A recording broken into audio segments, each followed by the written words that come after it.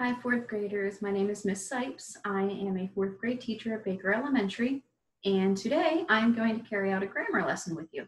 I hope you enjoy, and I want you to do whatever you can do to make it fun. This time of learning is really tough. I know it. I miss my students. I hope the students are missing us, and all we are asking is that you do your best to learn a little bit during this time. We will catch you up when you come back next year. Okay? Enjoy your lesson. If you don't have your pencil and paper with you or your notebook and pencil, please grab your notebook and pencil at this time. We are going to begin our Conventions and Crafts series, thanks to Linda Hoyt.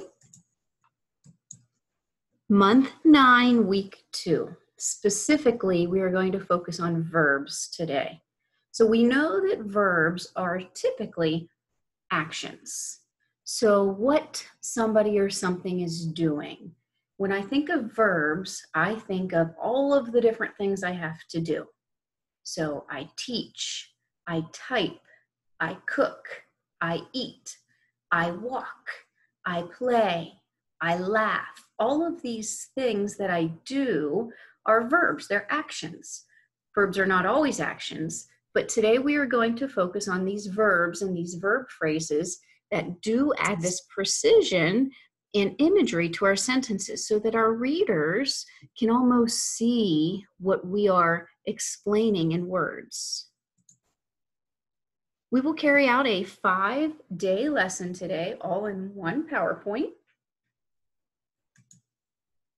And it starts with studying the mentor text. So read the sentence aloud with me in bold up top. Leo throws the ball.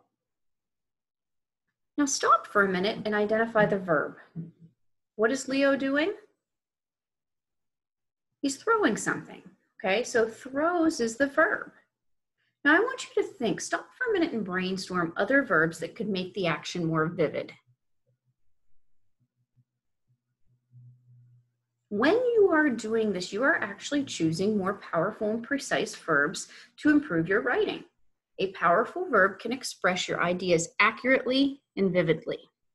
Let's take a second. Let's take 5 or 6 seconds and think of maybe 1 or 2 other verbs we could put in place of throws.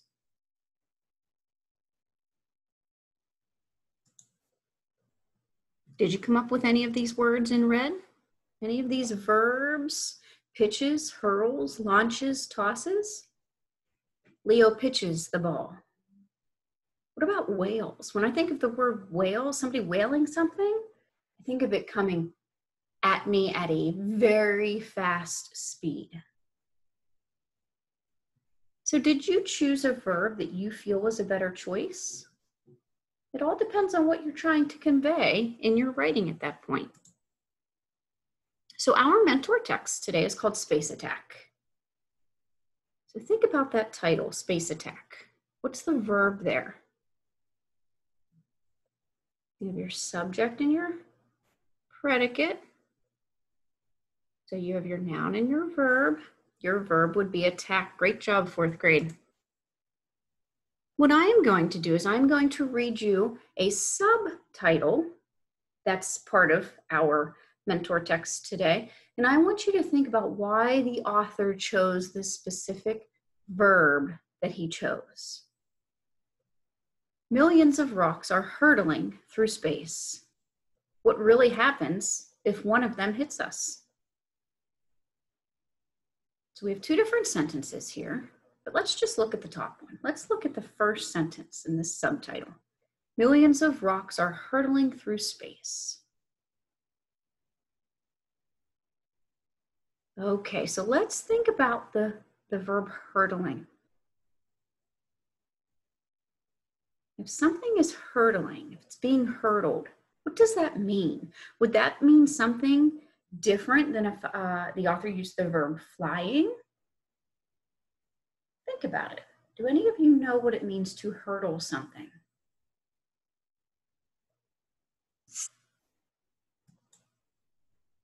Hurtling can be defined as moving at a great speed, most times in an uncontrollable manner. So it's almost violent or a rapid motion.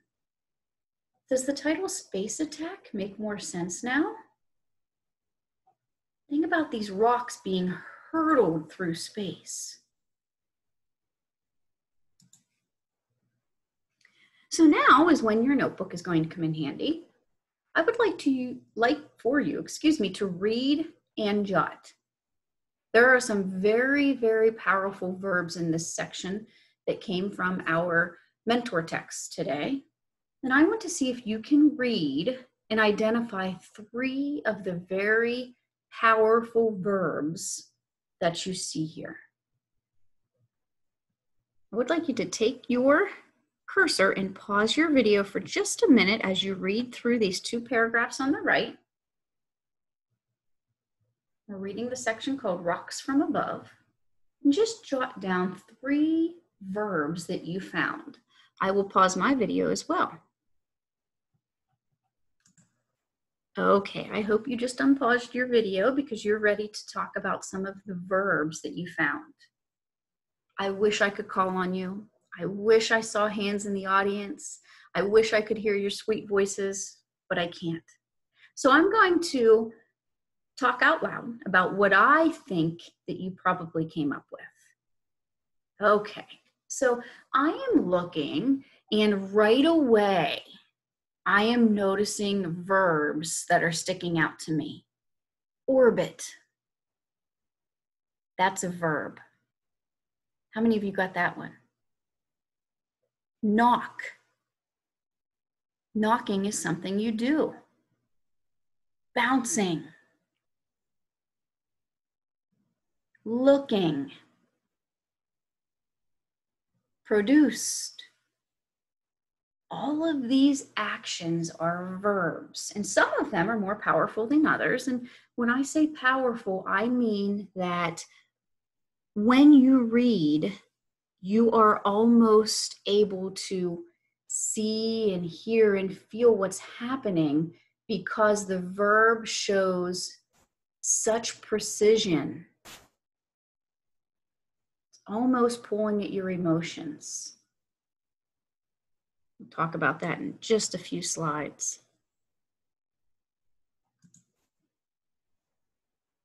Now, on the right here, there are less powerful verbs. We're going to focus on just the first sentence. And then we're going to stop and think, how could we reword this sentence and use a more powerful verb? The reason we are doing this is not to criticize anybody else's writing. The reason we are doing this is because when we first get our thoughts out, it's always important to go back and double check and see if there are better words that we can use to convey what we're trying to say.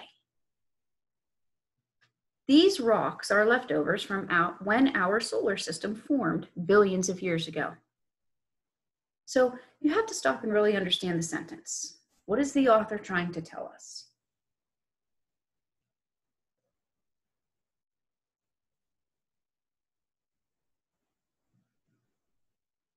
Think about how you could reword this sentence. I would like you to, after you pause the video, what I would like you to do is really stop and think about this sentence.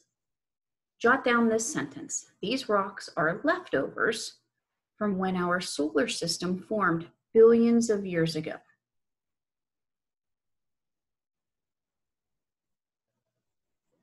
Then I would like you to write a sentence that is saying the same thing, but using a better verb. I will give you a hint. You have to reword the sentence. And after you do that, ask a parent or somebody else in your household if he or she agrees with you. Also put that in your notebook, friends, okay? You'll turn that into your teachers here at the end of May. Just jot down that sentence and jot another sentence after it that means about the same thing but uses a better, more precise verb. You can pause your video and do that now.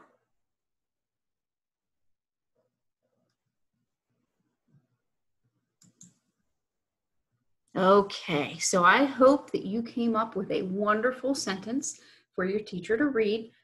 Our brains all think differently, and it is really neat to see where people go with being creative when they're given that opportunity to kind of be creative. When you're writing, think carefully about the verbs you use. Are the verbs you're using expressing your ideas the way you want them to?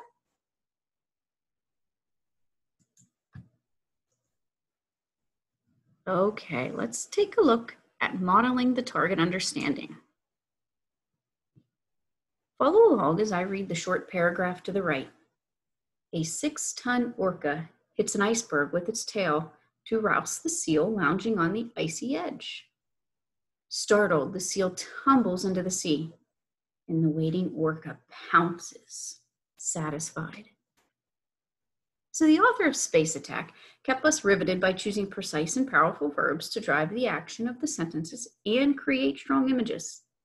A well-chosen verb creates a very powerful impression and helps your readers visualize the action. So here on the right, I wrote about an orca capturing its prey. An orca's prey could be a seal. So I could have said the orca hits the iceberg with its tail. But hits is not a very powerful verb. So I changed the verb to the word thwack. A 6-ton orca thwacks an iceberg with its tail.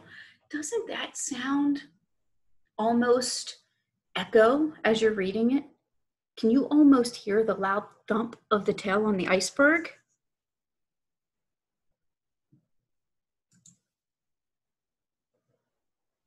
I want you to spy and think for just a minute. Visualize the action in this piece of writing. A whale flipping a seal off of an iceberg to make a meal of it. Can you see this happening? How did the verbs create imagery and precision? How did these verbs really help you see what was happening? What verbs might you change or add for more imagery and precision? If you have any you would like to change, you are more than welcome to pause the video and rewrite the sentence in your notebook. Precise verbs and verb phrases energize our writing. When you choose a precise verb, it can have a greater impact than adding adjectives. We know that adjectives are those words that we use with nouns. So if you're talking about a piece of candy, you might be talking about sour candy, sweet candy, sugary candy. Carefully consider a verb or verb phrase before you add it to a sentence. Choose only the best one. And remember, friends, there are several places you can look to find synonyms when you're looking up different verbs. Sometimes if you find the synonym of that verb, it helps you come up with a different verb. We're going to move into our analyzing student writing. Remember, it's a lot different here than it is in class, but 3 things we do: we praise, we decide, and we wonder. So we always want to find something in the writing to compliment. Then we check for precise verbs, specifically in this case. And then we stop and think, are there any places in this piece that we might benefit from changing, adding a strong verb? Listen as I read the text to the right aloud. I want you to think to yourself, did the writer choose precise verbs? Are there verbs that would make the piece even more precise? I don't know how many of you have gone camping before, but if you have, what can I have you do? Give me a clap, clap, stomp, stomp. Nice job. Your parents are probably wondering what you're doing, but that's fun when we're in the classroom, right? Okay, Camp Invader. Shocked and surprised, we froze. We didn't expect to see a brown bear pawing for our supplies. He hungrily sniffed the air. My father hushed us as we shook in fear. Finally, the bear snatched a treat from our campsite. He scuttled toward the woods to enjoy our marshmallows. Can you visualize what's happening at this campsite? If you enjoy drawing, do me a favor and pause the video right now and really draw a picture of this in your notebook. Really take in what I just read and draw what you are seeing in your notebook. So if you're going to draw, you can push the pause button. And if you're not going to draw, we're going to move on to the next slide, which kind of shows you what I envision.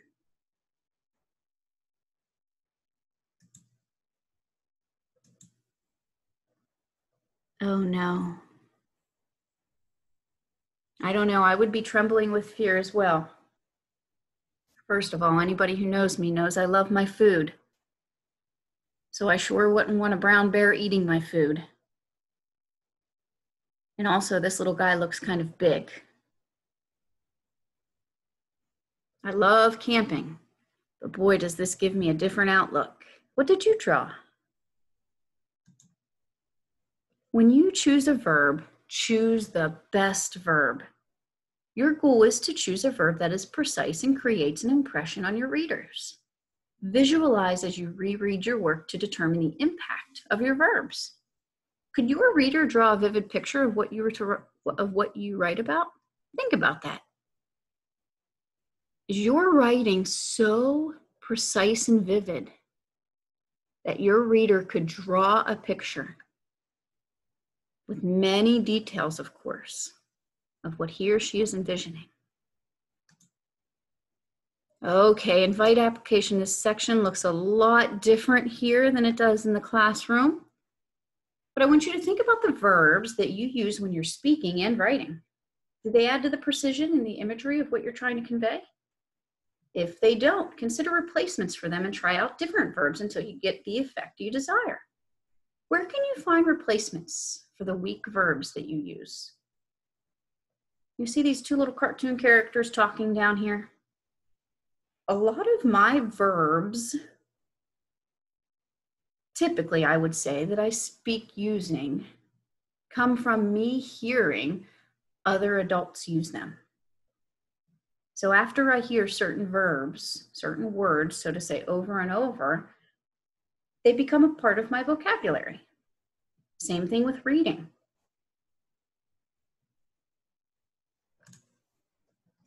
The verbs in our sentences do more than just describe action.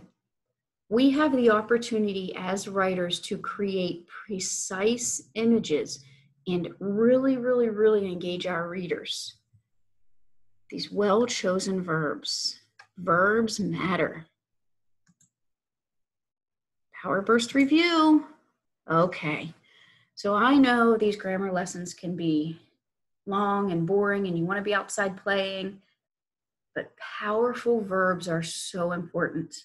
Remember, a noun is a person, place, or thing, and a verb is typically the action that that noun is doing. If I was in my classroom, of course, I would be using this PowerPoint and using the food that I love to explain how powerful verbs can be. So now it's your turn to shine. Newspaper headlines are meant to convey a message quickly and clearly. And your assignment today is going to be to write a newspaper article. You're going to give it a headline, and you're going to kind of focus on what's happening right now in your life. Could be about the reason we're not in school. Could be about what's happening in your home life. Make sure the headline is very clear, very precise. You can do this by using very powerful verbs. Then after you have this all written, so you have your headline title, you have your headline, you have your article, go back and underline all of the verbs in your article. I want you to double check, maybe even check with somebody else in your household.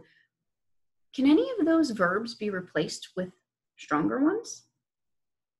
Remember, those strong verbs really help your reader to vividly see what you're trying to show with your words. You can do this in your notebook, please, and just title it Today's Date, ELA.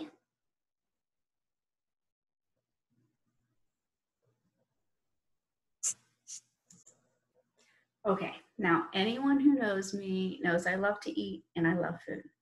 So we're talking about verbs. It's the perfect chance for me to talk about food. I have two choices here. I get a snack after recording this video. So which choice should I indulge on? Indulge, eat. Will this satisfy my craving? I don't know. Do I need something to go with them? I love food. I love grammar. I'm not exactly sure how to make it fun. I know it's tough. You're at home. You're not in school with your friends, but we do miss you. And I hope I made you smile a little bit. For anyone who's in my 4th grade, I bet you did smile. And I'll be having some pizza tonight for dinner. Have a great weekend.